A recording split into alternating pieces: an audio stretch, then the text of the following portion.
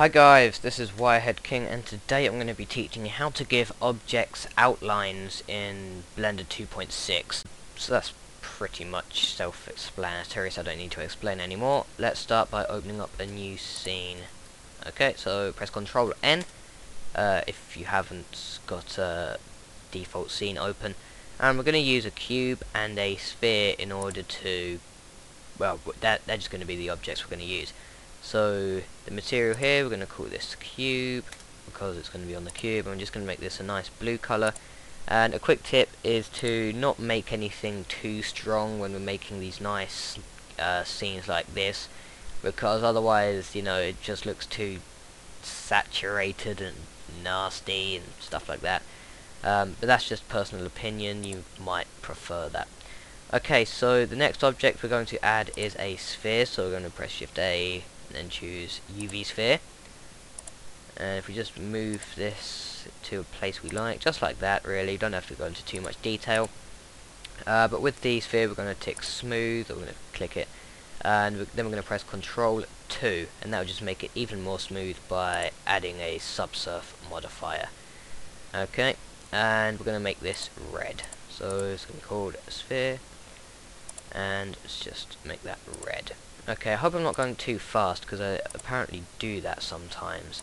But yeah. Okay, so the next thing that I'm going to want to do is create some simple lighting. So I'm going to grab the lamp, which is just here, and change it to sun by going to this place over here and clicking on sun here. And then I'm going to change the color to a sort of light yellow, because the sun's yellow and I kind of want to give it sort of an outdoor looking scene. Well, slightly outdoor anyway, because the shadows aren't going to look right. But anyway, the next thing I'm going to do is just go to the world and tick on blend sky. I'm going to make the horizon color a light grey, something like that, and the zenith color to be completely white. Might just darken out that horizon color a bit. Okay, so let's just give this a render. Oh wait, no, sorry, one more thing I want to do. I just want to add some environment lighting, set it to 0.5 and give it sky color, and also want to add some ambient occlusion, set that to multiply.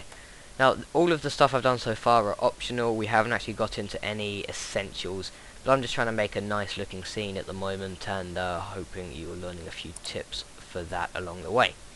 Okay, so we haven't got any outlines yet, so if we go to the Compositor, and a quick way to do that is to press Ctrl left arrow, we can then start adding it. So if we click on use nodes, which is down here, and backdrop, we should be able to get into the Compositor now.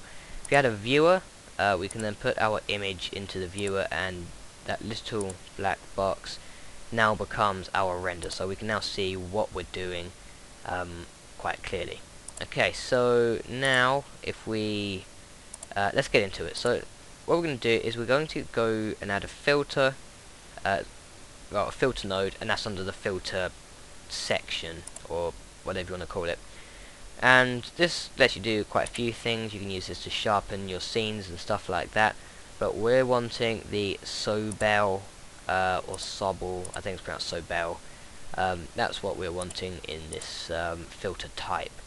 Okay, now if we were to just put our image in this, which we're not going to do, it will look horrible like that, but we are getting the outlines.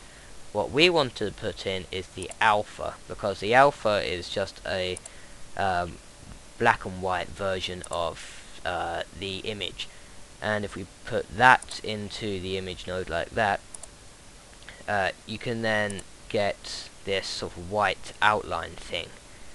Now we want it to not be white, we want it to be black, but that's simple. Just go to color, invert, like that, just put that in, and now if we look at our viewer, we can see we have this nice black outline. Now to mix that, well, to put that back into our scene, we just go to color, mix, set this to multiply, put this into the top, and our image from the first node here into the bottom, and now when we take a look at it into our viewer, you can see we now have an outline. But if you notice from the beginning, or in the beginning, we had an outline around the cube as well, well, around this part anyway, where the sphere was sort of behind it, we had an outline there. Now the reason why it's not doing that is because there is no gap in the alpha here, and we don't really want to add a gap because that would make some funny outlines, sort of, yeah, it just look quite strange. So what we're going to do instead is we're not going to use funny render layers. Everything's going to stay on the same render layer, but the sphere is going to be on another one as well. So what I'm talking about is if we go to the render hub, I guess that's what it's called, we can then go under layers, and we have this thing called render layer. Now at the moment everything's on the same render layer, and we can even just call this, in fact no, we'll just leave it as render layer. But if we click this plus, we've now made another one, and this is going to be called background, or back, whatever you want to call it. And we can now play around with these render layers. So on the render layer here, you can see all of these layers are selected, and that means that no matter what layer things are on, they're going to be rendered in this render layer. But we only want the first layer there, so we're just going to click on that like that. And with the back, it's the same, but we're going to want to choose that, the second one. And what we're going to do then with the back render layer selected is click on all the, and I'll explain what that does in a bit. But now if we select layer 2 on our scene, so just down here, or you can click on it here, even though you'll see nothing change, it will actually help the render happen. And where is everything? Strange.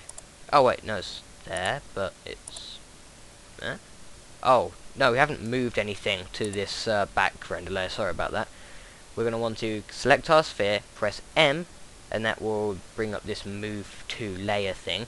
If you hold shift and select the second layer, we'll then have both selected, meaning the sphere is on both layers. So now if we render this, you can see, if we make it see the back layer, you can see that there's a big cutout where the cube is, and it's just, the cube just reappeared because it's part of the compositor to make it appear. But with the new alpha, we can make the outline happen. So we're just going to duplicate the render layer and choose back, and then we're going to duplicate the Sobel value like that, sorry, the Sobel node, and put the alpha into the image, just like we did with this, but just with a new Sobel. And if we just bring these up a bit like that, we can now go to color mix, set this to add, and if we just put the image out of the first Sobel in one of them and the other one into that, you can then see, if we look at, well, you can see it's now worked, but basically what's happened is it's got the alpha from this render layer and done the Sobel thing with it, and then added it to the other one, and even though half of it's the same, you've still got that new white line where the alpha sort of starts on this render layer. And that's just how it works. Sort of hard to explain. If you know your way around the compositor and you know your stuff, you should understand it, but it's sort of hard to explain without going into lots of detail. Well, it might be, I don't know. Anyway, I'm digressing. Now you might come across this problem I'm about to show you. Now this is well, you might not, but say you were to add some transparency to the cube, let's give it quite a bit, so the cube is barely visible, and you render it. Then if we just wait a bit, because it takes time for things to render. Okay, so if we just jump along to the compositor, you should see that the outline is also slightly faded. Like, it looks black, but that's mostly because, well, it sort of is, but it's not as black as it can be. You can see the sphere has a much thicker, more pronounced black outline, and yeah, so things look a bit awkward. So the way we fix this is if we get our render layer here and go to Converter Math just adding that.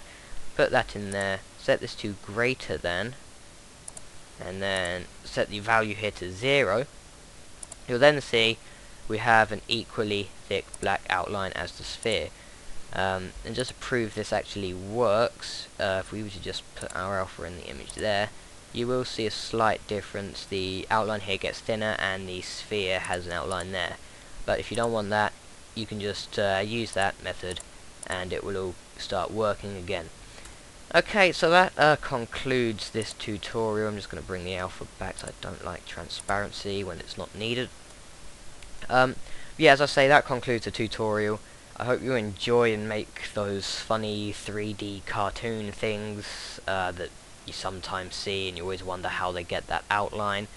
You now know how, and I hope you enjoy creating this. Wait, I'm repeating myself. Anyway, thanks for watching. Comment, rate, subscribe if you learnt anything from this tutorial, which I'm assuming you have, otherwise there was no point in you watching it. Then please do subscribe and check out my other videos, you might learn more. Thanks for watching, and goodbye.